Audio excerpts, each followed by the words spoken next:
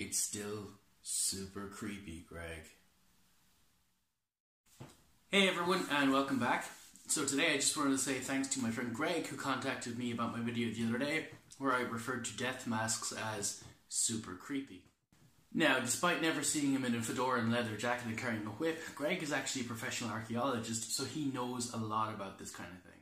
And, you know, presumably dinosaurs. Go ahead, Greg.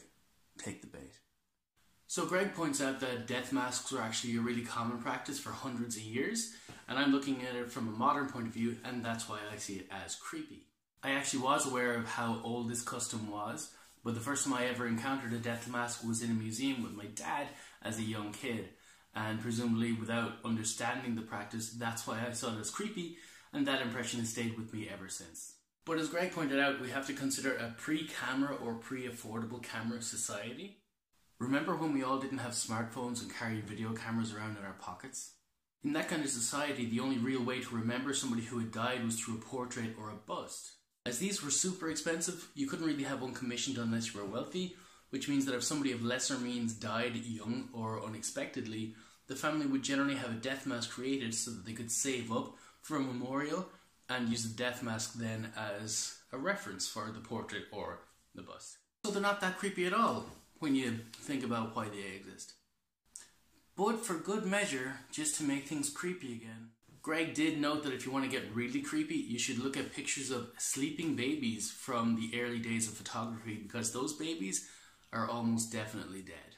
Because in the early days of photography, again, it was really expensive, so if a baby died, that's pretty much the only time you deem it an appropriate expense to have a photo taken of a baby.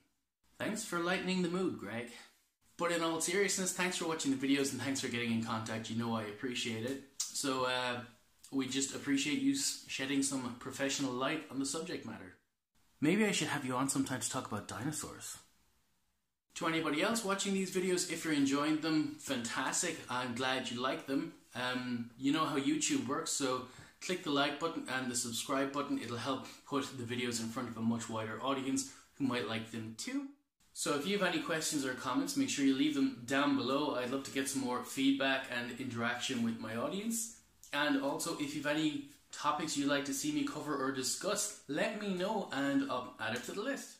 In the meantime, thanks for watching, everybody. That's the end of today's video. It was a nice short one, but also I love shooting in daylight because actual good light.